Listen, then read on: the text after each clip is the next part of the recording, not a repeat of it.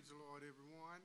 I'd like to welcome everyone here to the New Life Experience Church here in the city of Savannah, while our pastor and founder is District Elder John Anderson, along with Sister Sally Anderson.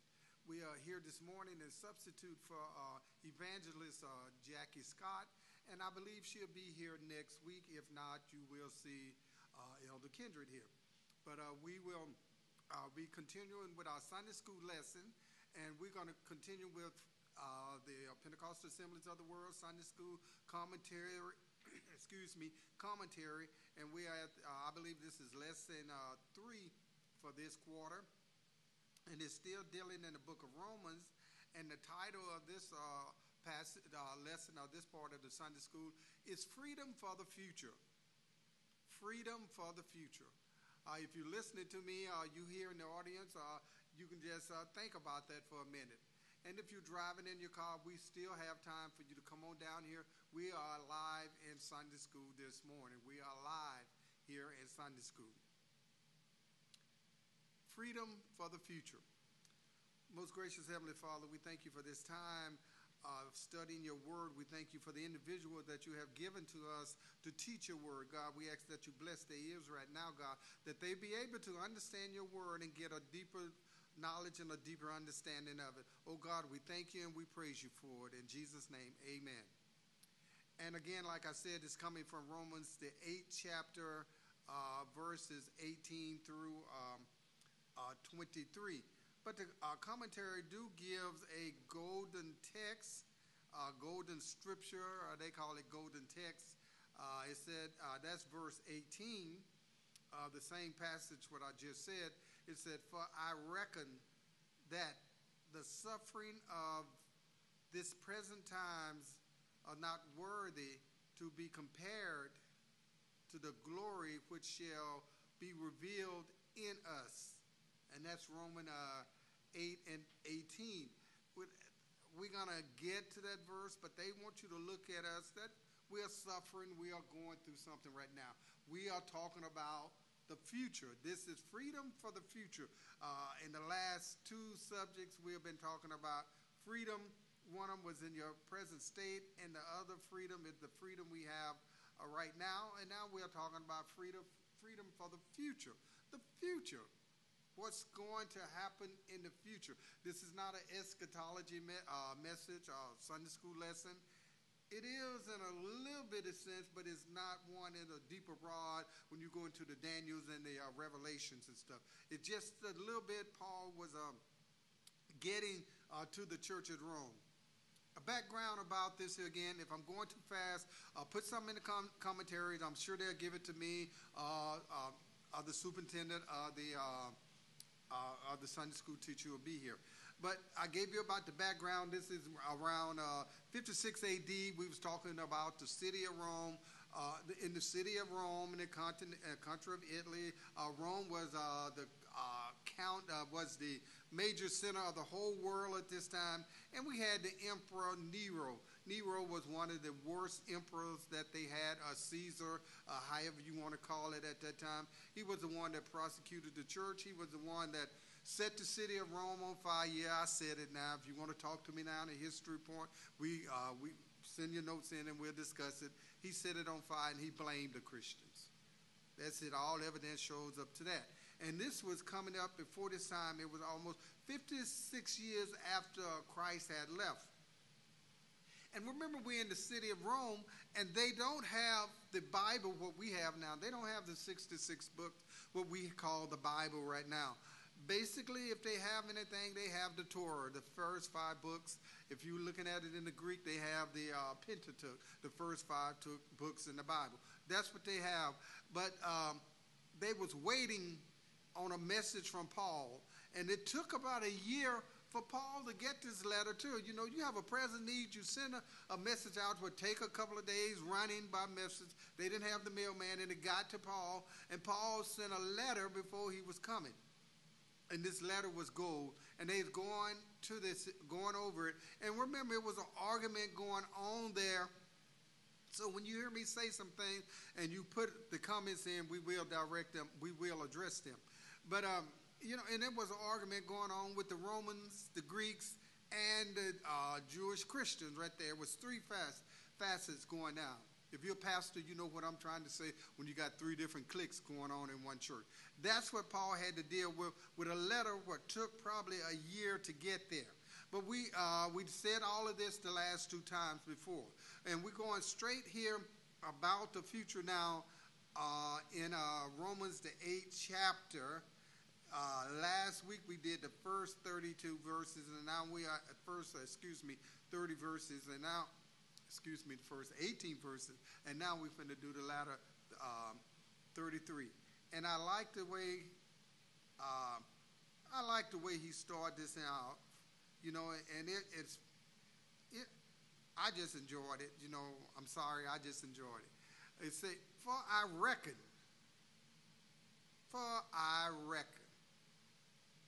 In other words, let me tell you, this is going to happen. Can I just say it like they do in the South? Honey child, this is how it's going to be. That's what he's saying now. For I reckon that the suffering of this present time, in other words, it's going to be suffering. Once you get baptized, once you get saved, once you speak in tongues, once you start living, it is going to be some suffering. And let me say, like they say, honey child, it's going to be some suffering in this present world. We're just going to look at this and it's going to be some suffering at this present time. If you're not, and we probably say it again in this lesson, if you're not in a trial, you coming out of one, and if you're coming out of it, you're getting ready to go into another one. So it is going to be some suffering. And we hear a lot of people on social media talking about, we tired of suffering down here, waiting on the by and all of this here. This was written for those people there. If there are any of them around, have them to tune in to us right now. Because at this present time, we are going to have some suffering, but we are also looking for the by and by. We know why this suffering is going to happen.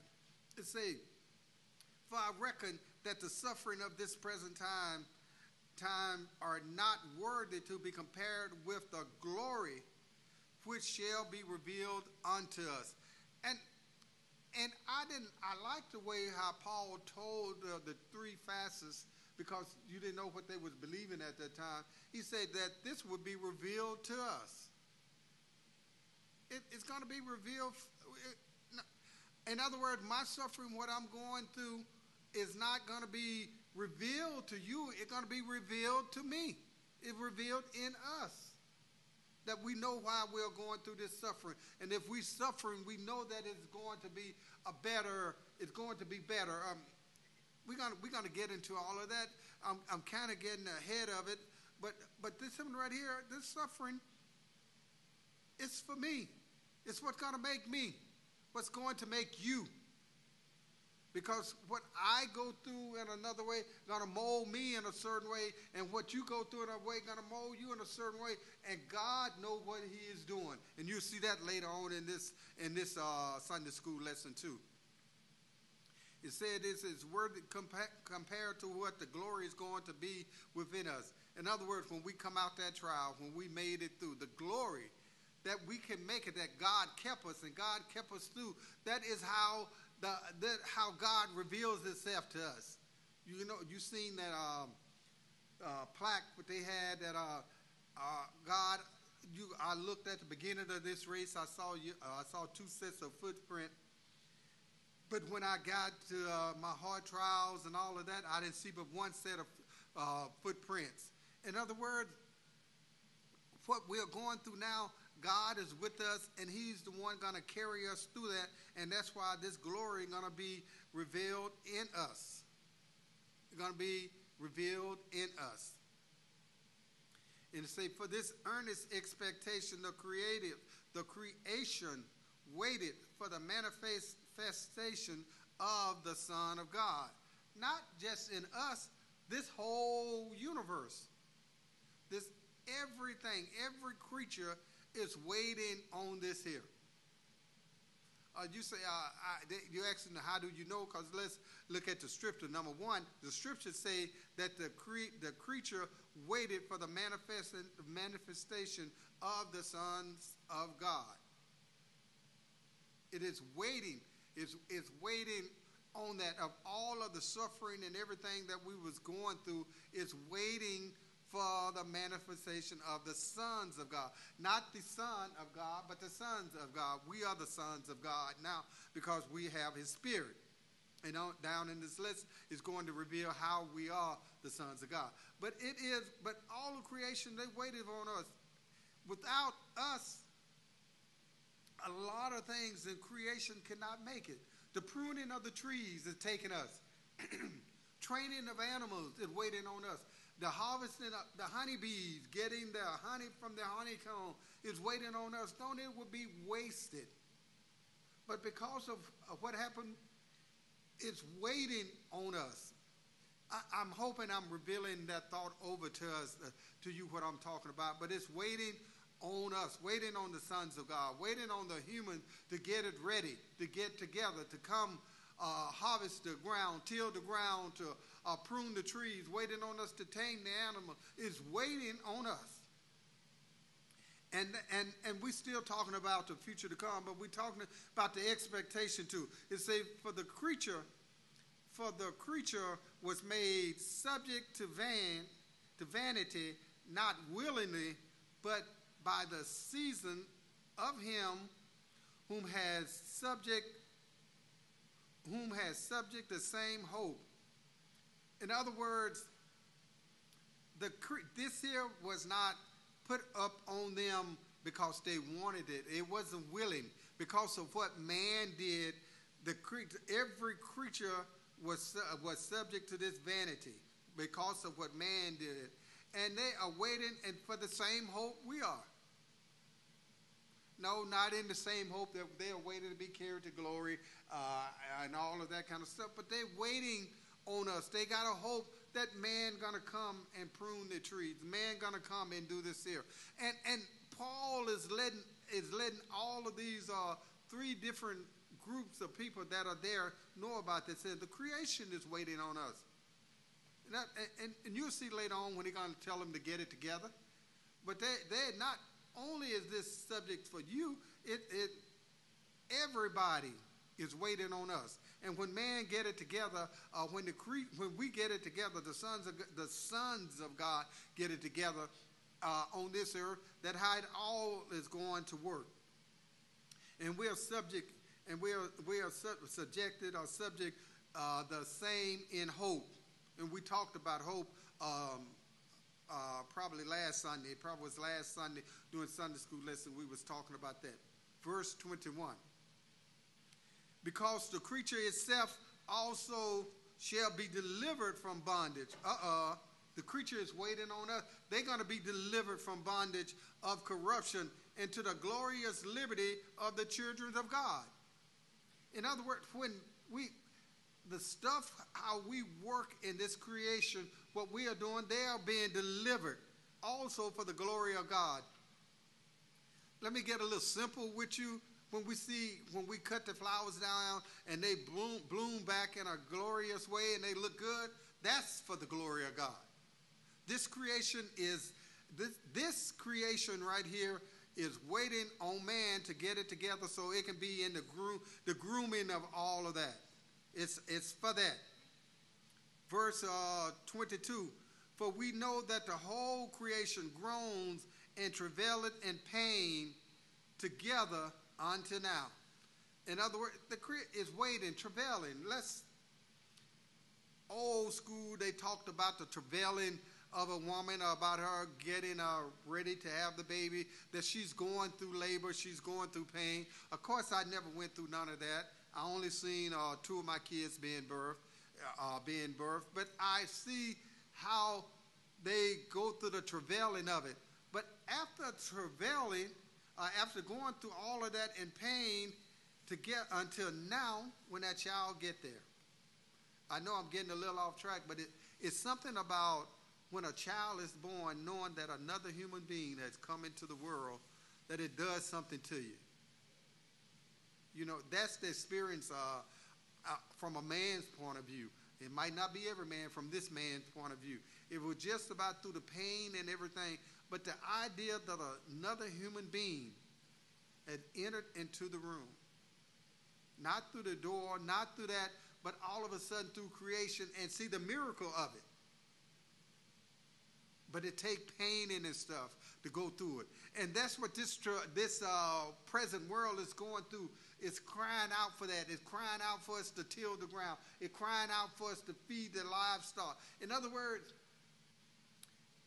when I was growing up, the preacher say, when the lamb and the lion going to lay down together, when the bear will cease to roam and won't be with that they'll be able to walk side by side. In other words, this creation is looking for that. The deer won't have to worry about the bear jumping on them. I'm getting a little elementary with it, but that's why this creation is groaning. And the ones here in our audience, if you have a question, just raise your hand and we will recognize you. In the class. It said, we still at verse 22. For we know that the whole creation groaneth and travaileth in pain together unto now. And when they meaning unto now, Paul is getting ready to get spiritual, and probably getting ready to change subjects too. He said unto now. In other words, it was hard for the Gentiles to be saved. They couldn't be saved. And they groaned. They were looking out for something. Because we look all over the world, they were building gods to everything. They was looking for a God. They was travailing. Man's soul needs someone. They looking for that inner being or that thing where they came from. We are looking for that. We are looking for that. So it's groaning, and now Paul is saying, this is it. Until now, I'm telling you about it. The letter might be coming a day later, it might be coming a year later, but it's getting there, and he said, this is what I'm telling you about until now. And now he's getting ready to go into some of the nows now. Okay, verse 23, if you got your Bible, Romans, the 8th chapter, we're at verse 23 now. It says, for not only they, but ourselves also, which have the first fruit of the Spirit. We ain't talking about the fruits of the Spirit now. Even we ourselves groan within ourselves, having the adoption, to wit the redemption of the body. Have the first fruit of the Spirit, the first fruit, the fruit. Not talking about the fruits of the Spirit. Right now we're talking about first fruit. Everyone, that was talking about high days. We don't have time to go into the high day. The Pentecost was one of the first fruit days. In other words, now we are giving our best. And not only they, but ourselves also, let's change that first fruit into best, which have the best of ourselves. And we groan within ourselves. We're giving them our best. But to give them our best, we have to groan. What is our best? Our best is not attacking people in the street. Our best is not robbing and stealing and all types of illicit sins and stuff going on. That's not our best. And our first fruits is going to be good. It's going to be good. It's going to be a good thing. It's going to be good. And to get good out of it, we saw how our bodies are warring with each other. It's grown. It's a groaning going on. I don't know if you ever seen the commercial. You've seen a commercial. It was a person with a halo over his head on one side, and on the other side it had a devil. And that's I'm not teaching last week's lesson, but that's what we are groaning about. To do right and to do wrong. We got the Holy Ghost. The Holy Ghost is telling us to do right, and our body is telling us to do wrong. It's right there. It's right there on us, and we're having that in us, and we're groaning. Our bodies don't know. We don't know what to do about it. It's something that is going on.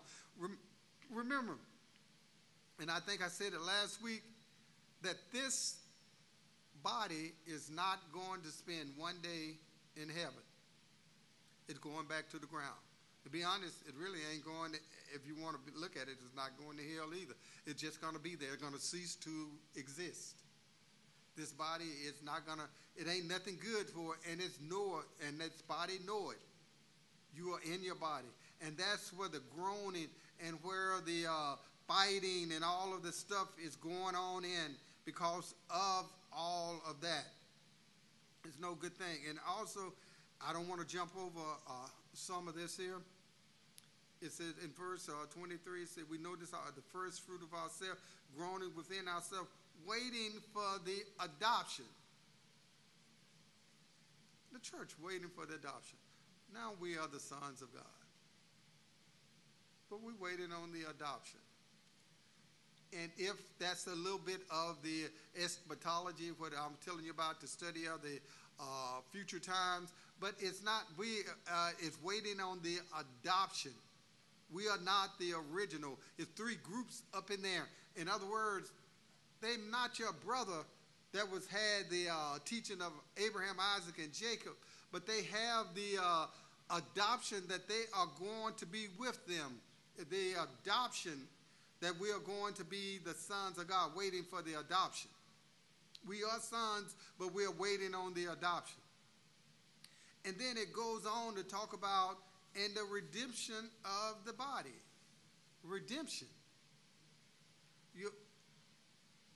I didn't run it. I didn't run the word search on this here, but I believe the word redemption, this is one of the first times that it shows up in the Bible. Redemption. Because the church is the only thing that can be redeemed. And the church is made up of baptized believers. It's not made up as the Jewish per se, who was the only one that could be saved at one time. But they are waiting on the redemption. And you know how I know about that. And if you have any questions, okay, in the book of Revelation, when the one that was robes in white, when anywhere in the book of Revelation, when you see the robes in white, they are talking about the church. When they came in, and the angels asked, who are these and who are these people that are coming? And the angels is up there singing, holy, holy, holy, Lord God Almighty, all of this. They up there singing. But when the ones that are robed in white, they comes in, all of a sudden, the choir stopped. And they look over there at them, want to know, who are these robed in white? But no matter what was going on, we was coming in a number. Okay, I'm getting a little ahead. They was coming in with a number so big that the angels had to move over, and then the church started saying, we are redeemed. We're the only one that will be redeemed. We're the only one that comes through the church. We are the redeemed. They stopped singing, holy, holy, holy, and they start singing, I've been redeemed by the blood of the Lamb. That's the only time they are not singing, holy, holy, holy in heaven. And that's what Paul was talking about the redemption of the body, when the catching away, when we are gone and we have been redeemed and we have made it there. In other words, we're all going to get there together. When we get to heaven, and I'm waiting on question, when we get to heaven, it ain't going to be just all a black heaven. It ain't going to be all just Indians. It ain't going to be all just Jewish. We're going to be all there together. When you had a choir before, can I say it in our terms so we can understand? We had a choir together that was all angels, all angelic beings, made to serve God. If they didn't serve him, he killed them, put them down to the earth. Just like that, just simple. They had to do it. But to redeem are the ones that want to do it. What wasn't forced to do it, we'll go in this lesson, it talk about being forced, but they wasn't forced to serve God. It was a pleasure. And I'm taking this personal now. I dare those people on social media to tell me that you sitting here and you waiting on something that might not happen in the by and by. This what is revealed in me. When you got it in you, you ain't worrying about this present state. And they can say what they want to say about you worrying about the by and by and the hereafter and all of that. But in this present time, we are sin. We are in this world of sin and we are going through struggles, but we look forward to a future. We look forward to a future. And I take notice of saying this here. Some of the people out there should be glad we are looking for the future. Because if we didn't have that hope and didn't have no future, ain't no telling what we would be or what we would do. And that within this body, what is revealed into us, we know, you know that it's going to be a better place. You know it's somewhere else that we are looking for in a better place. Yes, it's in the by and by, and we can have it right here in the present also. It's waiting for the adoption to wit. We don't have time to go into that, talking about the wit, but we're talking about the redemption of the body. We went in a little about that when we get to heaven, how we're going to sing that we are being redeemed. Verse 24, for we are saved by hope. Saved by hope. I'm just pulling it up so I can see it. We are saved by hope, but hope that is seen is not hope. For what a man seeth, why does he yet hope for? We're saved by hope. Hope. Peter, the apostle of hope. Without hope, this was the first lesson when it began on Easter Sunday. Hope what? That's right. If Jesus hadn't raised from the dead, we wouldn't have that hope. So we're saved by that hope. Just let's look at it. If Jesus hadn't died, we talked about this 2 Sundays ago during Easter, or was it 3 Sundays? If Jesus hadn't died and rose again, what kind of hope would we have? We wouldn't have no hope. And that's why I say we are, verse 24, we are saved by hope. But hope that is seen is not hope. Okay, if I know, for example, hope that is seen is not hope. That is seen is not hope. I'm trying to keep it right here. If I know that 400 feet from here is a stop sign, and I know 90% of the time, 99% of the time, that people are going to stop at the stop sign. They're going to stop at the stop sign. It's always that 1%. But that's not a hope. Did I lose anyone? But that's not hope, because we can see that. We know that it's going to happen. But when you're driving down 21 early in the morning and the lights are out and the lights are not blinking and you come to an intersection. Now, this is hope. Do I stop? I'm seeing cars going 50 miles each way, and I'm trying to get across. Now, when you hoping they're not gonna stop. I'm trying to keep it like this here. We'll look at the spiritual part of it again. But when we hoping a car might stop, you easing out there, getting your front of your car, and you hoping that they stop and let you by. That's a whole different thing. Well, we were on the borderline of faith with that, but we want to just stick with it with hope. But you hoping that those cars stop. So you hope. And that's what Paul is trying to tell them. You're saved by hope. You know Jesus rose from the dead. You know you're going to get up like that. We are saved by that because he got up. That's the hope that we have. That's, as you know, some people say the hope of glory, and now a lot of people are changing. It used to be the temple of praise. Now they call themselves the temple of hope. That's what all of this is coming about. Because if Jesus died from the grave, we hope that we are going to be resurrected like him. And that's what Christianity is about that. It is a hope that we are going to be saved. And it's something that we haven't seen because we ain't made it yet. How can we continue in sin that grace may abound? That was about a Sunday ago. This is the hope that we have. You see how the lessons are tying in together now?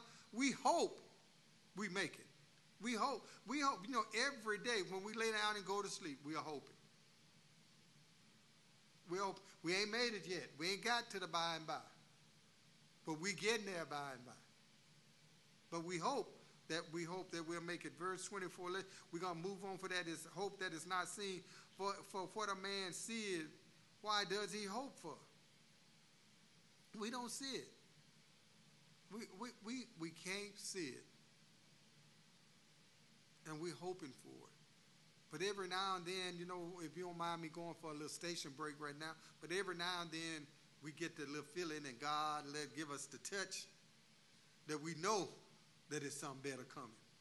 Because if it wasn't so good, if he ain't gave me nothing this good before, I know it's something coming over. I know that God is real. Y'all saints, y'all Christians know what I'm talking about. We're talking about the hope in our natural, but God started encouraging us with this little piece of Holy Ghost that is in us right now. That he let us know and he wake us up.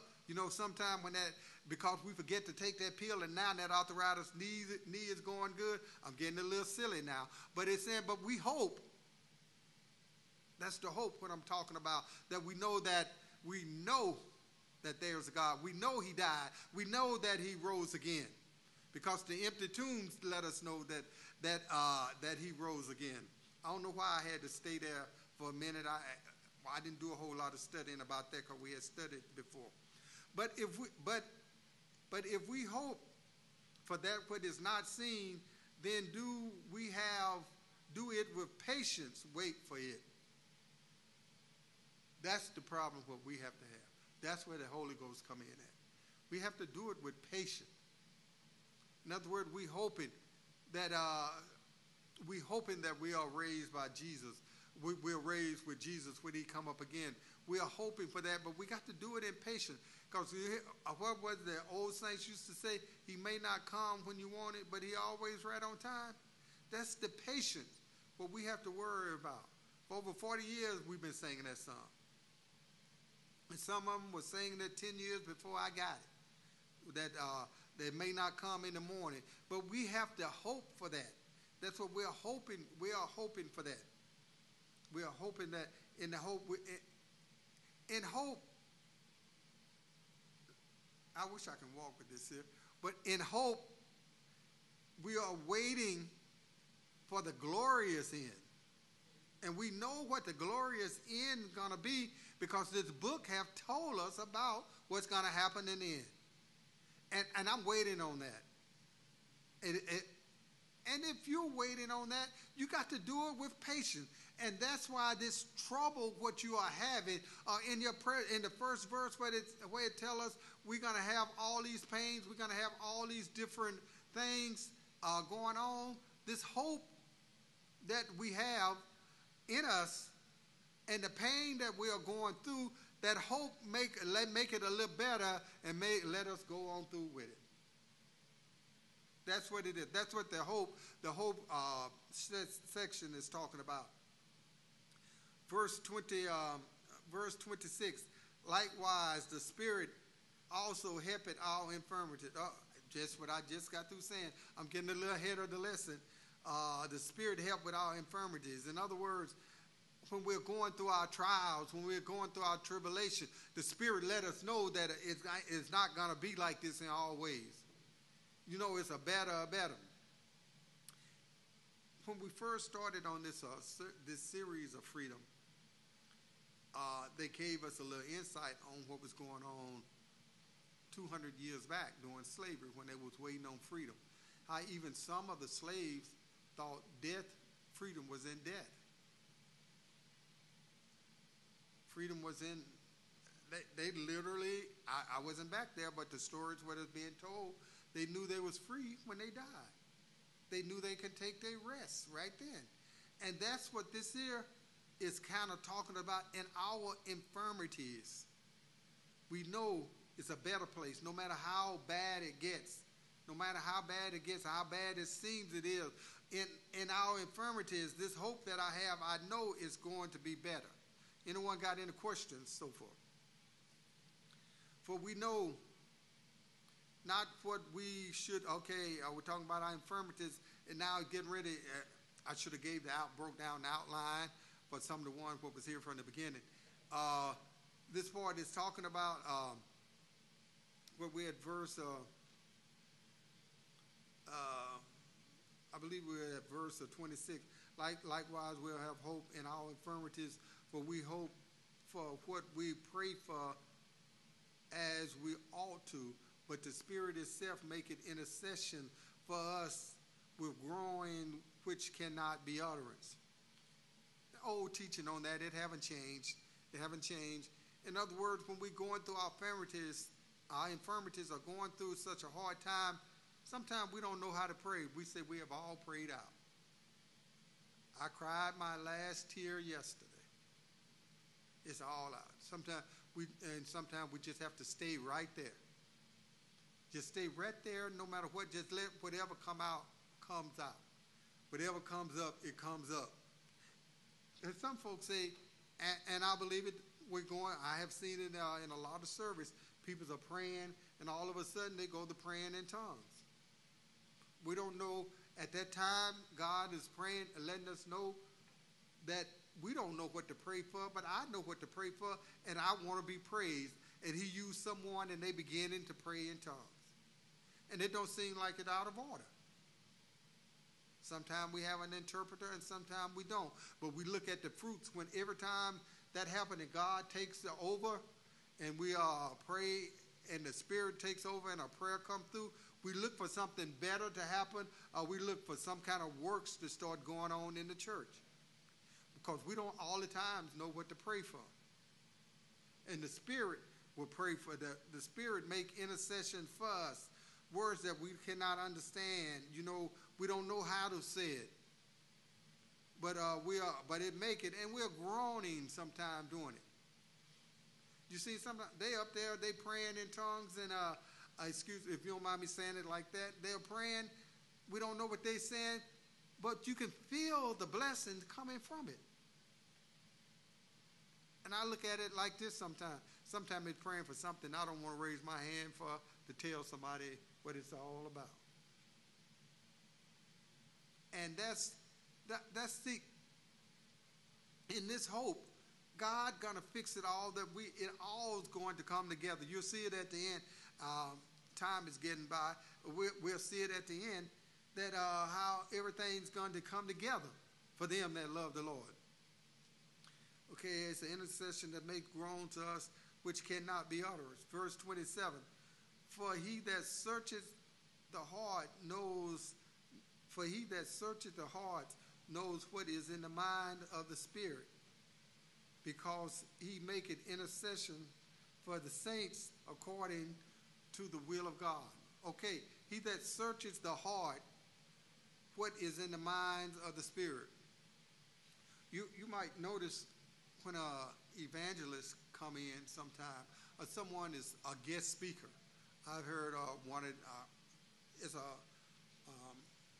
Elder Scotty, when he comes in, he said all the time when he prayed, he always said, give me the mind of this leader. I pray that I have the spirit of this leader on me before he started delivering the word to us. In other words, the Spirit knows, and sometimes we have to know and get the heart of certain things. And in the letter to Paul, and Paul sending him this letter, in reading this letter, he's hoping that they get it all together. We're still dealing with the thing of hope. He said, verse 28, for we know the things all work together. Did I get? Verse 27, for he that searches the heart knows that the minds of the Spirit, because he maketh intercession for the saints according to the will of God. In other words, God's the Spirit, and getting connected with us, knows what's going on as we start speaking in tongues, as we pray, as we start knowing with each other. We pray before we get up to get the mind what the other person is talking about. Intercession according to the will of God. 28. For we know that all things work together for the good of them that love God, for them who are called. Okay, verse 28. We always bring this scripture up. It says that we all know we know that all things work together for them that work together for the good of them that loves the Lord. We know how to use that part of the scripture. In other words, I ain't got to worry about that. It all works together. We come here in the wash. It all going to come out together. It all going to work good together. It's all, you go this, and I do this, and it all going to work out. Chaos. It all going to work together. But look at it, the last part of it. They never bring that last part out. To them who are called according to his purpose. It's a purpose. All things work together for the good of them that love the Lord according to his purpose. We're talking about hope and the purpose of God now. There's three different subjects in this passage what we was talking about. Now talking about the purpose. According to his purpose. It works together. You might, like even in putting on this broadcast now, talking about this Sunday school class. It took some to come in to set this up. It took some to get ready to put it out. It took some to get the lesson together and a person to organize it. And then when you see this one person just standing up here talking, this person didn't do all of this here. Everything works together for them that loves the Lord according to his purpose. In other words, when we all do it together, it comes together. But when we take the scripture out of context, right here, and say it's going to work together. Oh, I'm going to get up there and we're going to do it, and it's just going to work together for the good of God. Now, all things don't work for the purpose, and we got according to his will. You know, we all have to get together on that. Verse 29.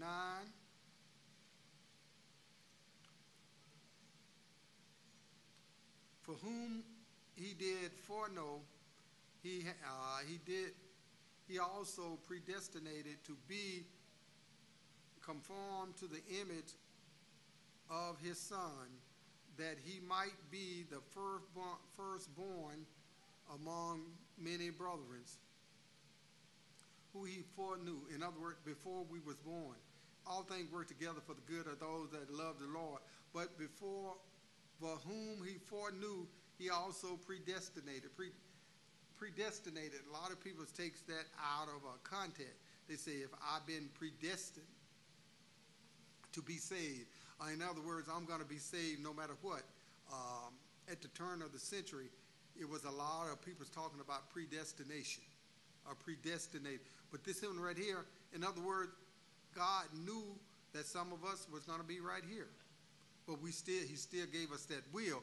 We were predestined to be here, or we've been predestined to be in the order of God or be somewhere, but it still comes to our will, what's going to happen.